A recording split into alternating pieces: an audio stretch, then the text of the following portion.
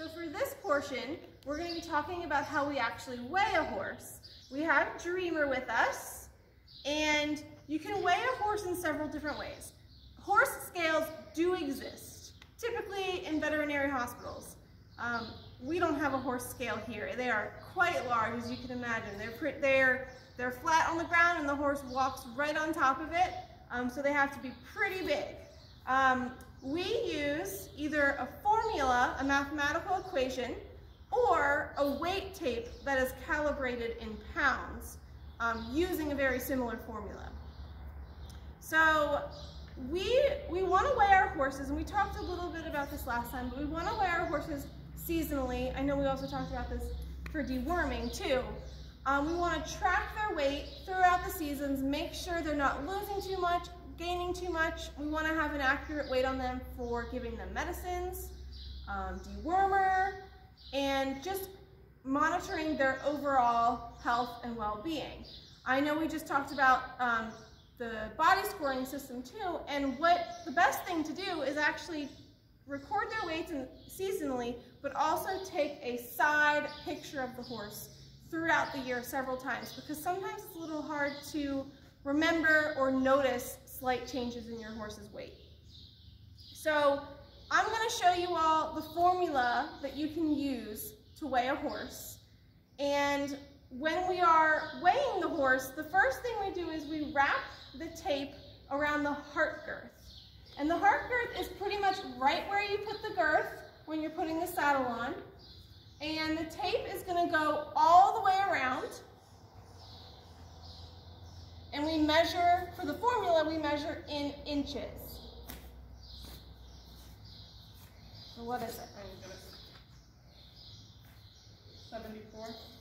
74 inches around for his heart girth. So for the formula, and you will get a copy of this as well, we're going to multiply the heart girth times the heart girth again. So 74 times 74 is 5,476. We're going to press equals for that. Then we want to multiply it by their body length. And for their body length, we put the tape at the point of the shoulder. You can kind of feel right where their shoulder comes out. All the way back to, there's a kind of a crease right down their hindquarters. What is that measurement, Molly? 64.5. Okay, so we had 5,476. We multiply that by 64.5. And we get 353,202 pounds, not pounds. We obviously have another step after this. Then we have to divide it by 330. So this part actually varies depending on if you have an adult horse, a yearling, a weanling. For example, if you have a yearling, you do the same beginning part of the formula, but you divide it by 301 instead of 330. And if you have a weanling, which is a newborn, then you divide it by 280.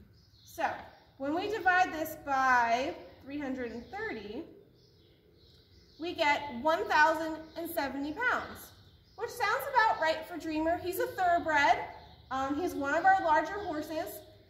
Keep in mind that when you get draft horses into the mix and you're weighing drafts or heavier breeds, you can get 2,000, 2,500, or even 3,000 pounds sometimes. So that is the formula. It's a little bit more lengthy way of doing it. Some say that it's a little bit more accurate. What we typically do is use a weight tape here. And the weight tape, you can kind of zoom in. The numbers are very small, but it's calibrated in pounds. And the formula is the work is sort of already done for us. So we take and we use the weight tape around the same area that we measured in inches with the heart girth.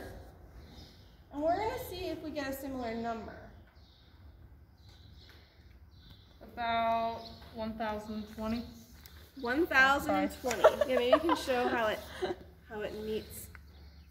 So you have to round up a little bit. You want it to be snug, but not tight against their skin. Good, and that's exactly what I expected. It does vary 30, 40 40 pounds in accuracy.